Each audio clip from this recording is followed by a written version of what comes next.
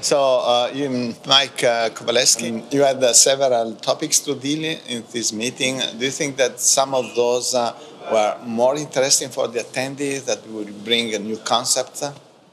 Yeah, so I think the information on patellar luxation over time, we've developed more and more information, and we're able to share that so that the treatment of patellar luxation not only is becoming more accurate and successful, but more people are willing to take on more challenging cases because they understand not only what the problem is, but how to accurately define the problem and then how to accurately surgically correct the problem.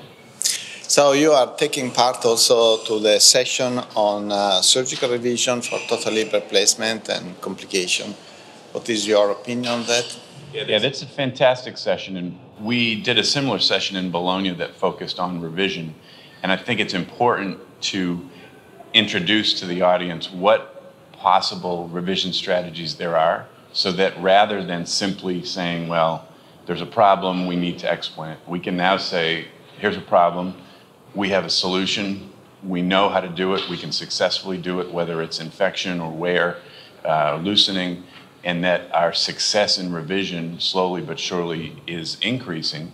And cases that we would look at 10 years ago and say, you must explant, we now look at and say, we have a very good chance of making this work.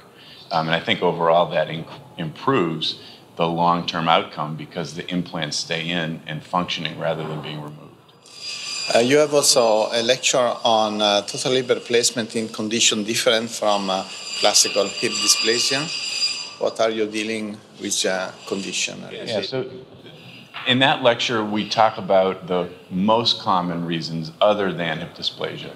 And those are capitophyseal fracture, chronic luxation, traumatic luxation, and potentially acetabular malunion. And those are the most common indications other than hip dysplasia. And each of those presents its own challenges, and most of those challenges can be identified during the preoperative planning. You can look and say, well, this part will be difficult for this reason, and that's very useful because then in surgery, it makes the surgery easier if you know what challenges and obstacles you'll face and already have a solution prepared rather than trying to figure it out as you go.